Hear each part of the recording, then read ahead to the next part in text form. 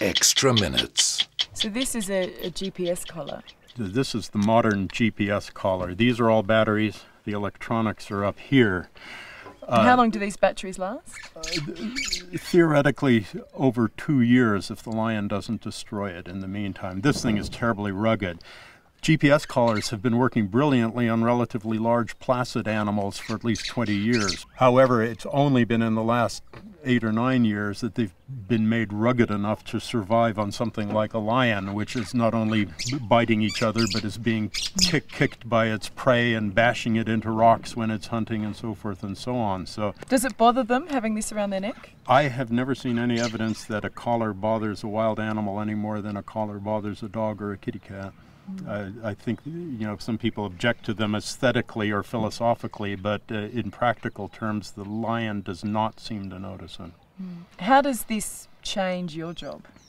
It makes it infinitely easier. So instead of spending all day bashing around in a Land Rover or Land Cruiser, trying to get 1 or 2 data points with my antenna, I can get up in the morning, look at my computer, and see exactly where the lions were.